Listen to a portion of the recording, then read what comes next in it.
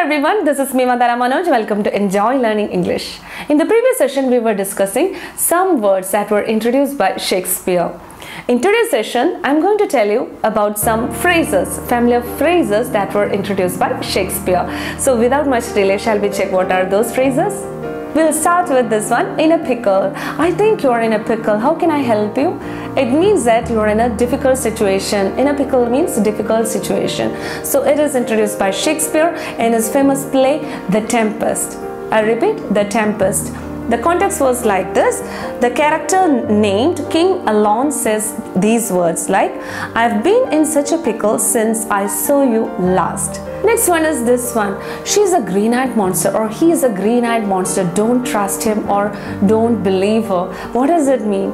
It means like he or she is a jealous person. Don't believe them. Okay, so jealous, it indicates what green-eyed monster. It's also introduced by Shakespeare in his another famous play, Othello, and I'll read that context.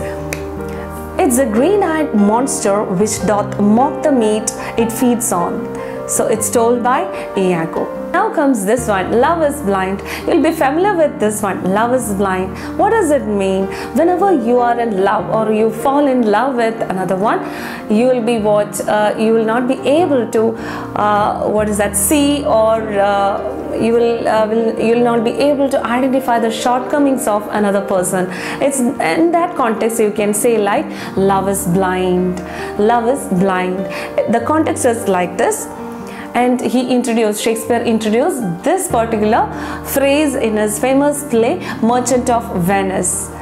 The context is like this. I'm much ashamed of my exchange, but love is blind and lovers cannot see the pretty follies that themselves commit. Next one is this one, cold-blooded. In ancient times, this phrase was only used to describe reptiles.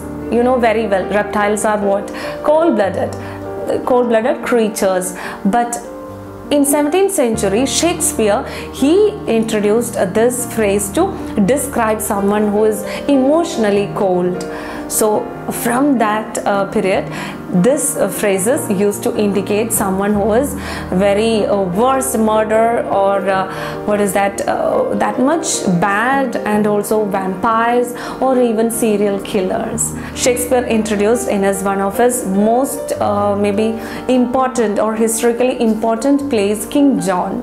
Okay, King John, and the context was like this. Thou cold-blooded slave, hast thou not spoke like thunder on my side, been sworn my soldier? It goes like this. So next one is this one, bedazzled. Do you know one thing? Shakespeare introduced this phrase to describe a particular gleam of sunlight.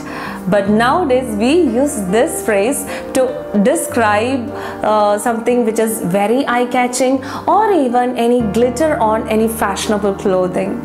Okay, the word is bedazzled, and he introduced in his play The Taming of the Shrew, and the context is like this. Pardon, old father, my mistaking eyes that have been so bedazzled with the sun that everything I look on seemed green. Next one is my favorite. It's all Greek to me. What do you mean by it's all Greek to me? It's something that is incomprehensible and indistinguishable. In short, or in simple words, we can say I don't understand. It's all Greek to me. Could you please explain? That means I don't get it or I don't understand. Okay, so it's all Greek to me. And Shakespeare introduced this particular phrase in his famous play Julius Caesar. The context was like Casca, the character Casca says, but for mine own part it was Greek to me. Next one will also be very familiar with you, that is wild goose chase. What do you mean by this? It is never ending or hopeless pursuit, that is known as what? Wild goose chase. And Shakespeare used this phrase in his famous romantic play in Romeo and Juliet. So the context was like this. Mercutio says like this, nay, if our wits run the wild goose chase, am done, for thou hast more of the wild goose in one of thy wits than am sure I win my whole 5. Next one will be the most familiar one. All that glitters is not gold. What do you mean by this? It means like you should not believe or trust, or you should not be attracted to someone who is very beautiful, or you should not consider the outer beauty of a person. You should always consider the inner beauty of that person.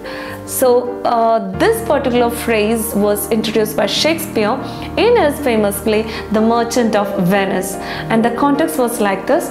The character Portia says like this: all that glitters is not gold. Often have you heard that told, many a man his life hath sold. Next one is also another popular one, break the ice. What do you mean by break the ice? To get to know about someone in a relaxed and comfortable way. Suppose you're in a meeting, and if all the people are strangers, you'll feel some kind of inhibition, and if someone cracks jokes at that time, how do you feel? It's what? Break the ice. Okay, so break the ice. And this phrase was introduced by Shakespeare in his play Taming of the Shrew. The context was like, the characters say, Tranio says, and if you break the ice and do this feat, achieve the elder at the younger free. Now comes the last one, a heart of gold. What do you mean by a heart of gold? She's a heart of gold. That means someone who is very kind and helpful.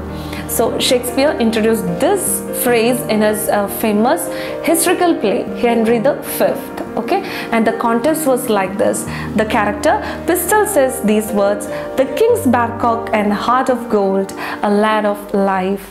So that's it. I hope you have got something from today's session, and by now you'll be familiar with the phrases introduced by Shakespeare. If you were not using these phrases, please start to use these beautiful phrases, and I'll be very happy. So next time I'll be coming with another interesting video. Until then, it's bye from Vandana.